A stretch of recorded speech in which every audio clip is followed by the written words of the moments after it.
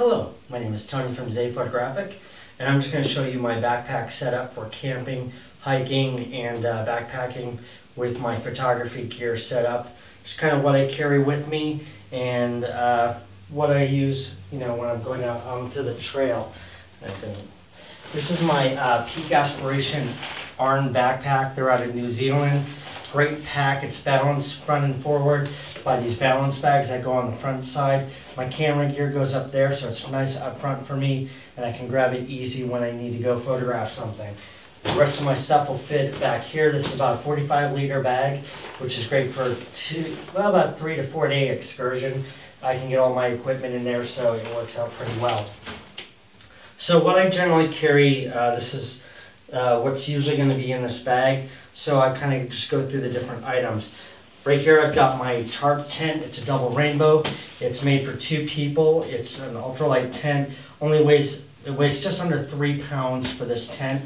I've got a liner that goes in there and such. Great unit, and keeps me nice and dry, and it's big enough for 2 people. And if it's just me, it's great because then I've got plenty of room for all my equipment. My bag can go in there and I can move around, and I'm very comfortable. My sleeping bag is a Kelty 20-degree down bag. I've got it in a dry compression sack. That way it won't get wet. So if any way water gets into my bag for any reason, it keeps my my sleeping bag rather dry. So it's very important to keep that dry. I've got a Thermarest insulated pad. Keeps me insulated from the ground, so keeps you a little bit warmer. So, and it keeps you more comfortable because you're not laying directly on the ground. So I have that. To go into my sleeping bag, I've got a silk liner sleep sack. It's nice if it's really hot, if you're sleeping out, say in the desert areas and such. I live in Arizona, so we've got, of course, the desert here, so I get a bit of that. But I could sleep actually in this really comfortably, a breeze, and that would keep me, comfortable at night when it's a little bit warmer. And it also is good, so if you're in an area with bugs and stuff and you're using bug lotion like with DEET in it, that can damage your bag. This will help protect it. You can wash this nice and easily. Other things, this is my Thermarest. It's just basically a pillow case, so I can stuff my fleece jacket in there and such. Then I have a pillow to sleep on that doesn't fall apart, or I don't have to carry an actual pillow that has to be compressed down. This doesn't take up much room at all. Just extra clothing and stuff. I've got my wool socks, wool hat, wool gloves. I like these because they wick the sweat away, keep you warm, and keep you comfortable. They breathe really well. So just added comfort. I also have extra clothes here just in case, an extra pair of pants, socks, underwear. So if I get wet, this is a backup. We've got hiker's wool. This was nice. This actually came with my Arn backpack. They sent me this along with the pack when I purchased it. It's for if you're getting blisters and such, you can actually wrap that area with the hiker's wool. It'll actually keep that blister from popping and becoming worse. So it actually will help if you're a hiker to have this. And they sell it at the Arn website. Some other things I've got, let's see, we got for food. My food setup, I have a GSI cook set, the Duelist one. So I basically have a setup for 2 people. In here is also my gas stove with the Soloist gas burner and a canister. So all that's right in here. So everything I need to cook for the most part is in this unit. I've got a cup with graduated measurements for different, cup, quarter cup, that such thing. And also a scoop spoon if I need it. So just a couple of utensils basically for cooking and eating with and whatnot. Also, my knife, it's a Bear Giles Grills knife. So it's a Gerber. I like it. It's nice and light, and I like the Gerber brand. I've always had good luck with them, so that's why I got it. Not so much because I'm a big fan of him. But rope line, and I've got an extra stuff sack just in case. And actually I've got these, they're like Ziploc bags to keep the scent out from escaping beyond the bag.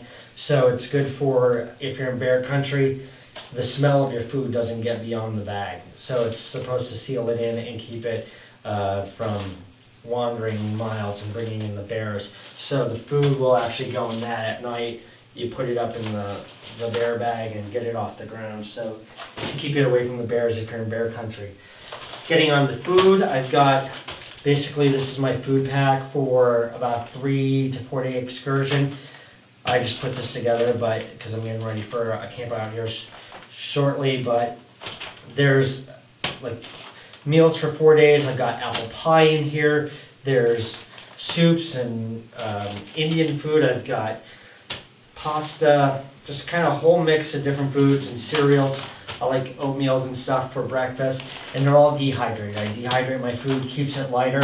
I mean, this is 2 pounds of food, and this is about 4 days worth of food for a trip, so it really lightens the load.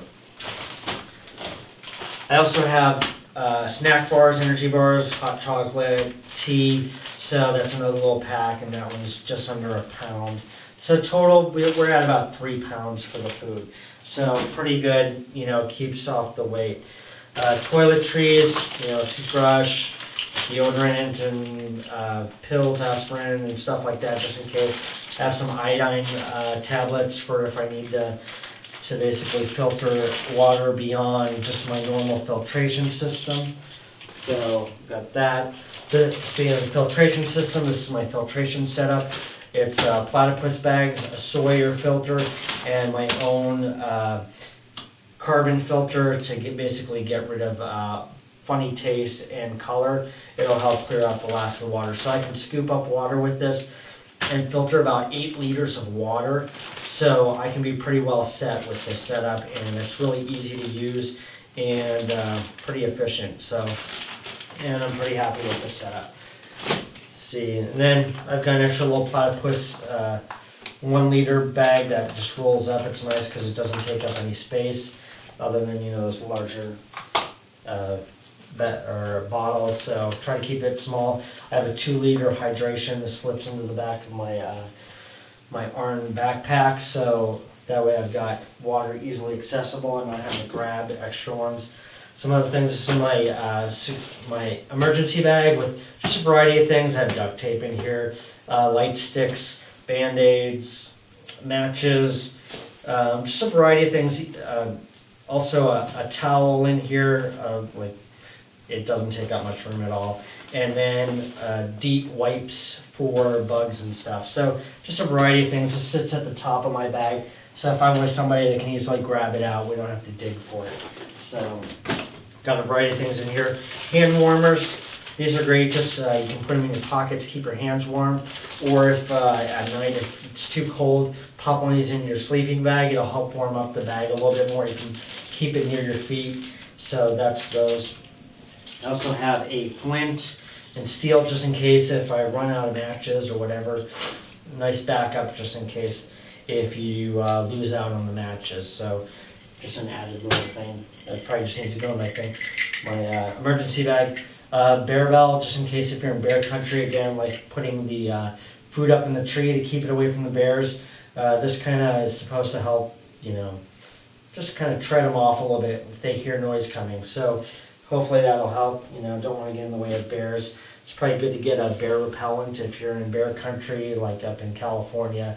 Some of the mountains up there have, you know, black bears, grizzly bears, so that might be a good backup choice if you're going into those areas. I have a headlamp, so this is, you know, if I'm walking around at night, I can see where I'm going. Also, I can hang this in my tent and use it as a night light, so, you know, get some light in there for reading or whatever if I'm going to do that.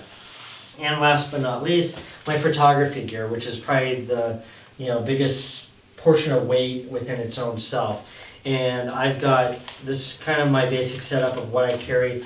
I have these sleeves in case if it's raining, I can still photo shoot and basically keep my equipment safe. I've got a cleaning pack in order to clean my lenses, whatnot, make sure that I keep everything clean, dust free. This is where I keep my memory cards, so I've got a whole slew of memory cards in here, keep me going for days. These are neutral density filters, So keep those in there just in case if I have to bump down lighting or whatever. A variety of lenses. I basically carry a 35mm lens, which I shoot with quite a bit. But I have a couple alternates I like to bring. I bring a ultra wide, well for this, they're wide angle, which is a 10 to 22mm. I do have a macro lens because I do like to do some macro photography when I'm out doing camping and hiking. And then this is my more normal all-around lens, which is a 70 or 24 to 70. This is the heaviest of the beasts. If I can help it, I try not to even take that one. A lot of people going nature photography will actually bring a 70 to 200. That's more heavier than I want to carry. I'm not doing a whole lot in the way of animal photography, so I don't feel I really need a longer lens like that. So most of the stuff I do, I'm actually looking for a wider angle type lens. So that's kind of where I'm at. I carry 2 camera bodies. My 40D, which is this one here, and that's an infrared camera. So I like to do a lot of infrared photography. Here I just have as an example 20D, but I'm actually going to be carrying my 7D, which is right now videotaping us. I also carry the tripod that's sitting on. I should have put it on a different tripod, but anyway, carry that one. It's a Vento or Venro, excuse me, and I really like it for a tripod. There are probably lighter ones out there, but it's not too heavy of a tripod. And last but not least, batteries. Always bring plenty of batteries, so you're good for days out there. Yeah, so that's pretty much my setup. I've got all my gear to do my backpacking. I can hike out to wherever I'm going to camp, set up camp, and go for days and, do lots of great photography, come back and, enjoy what I've done.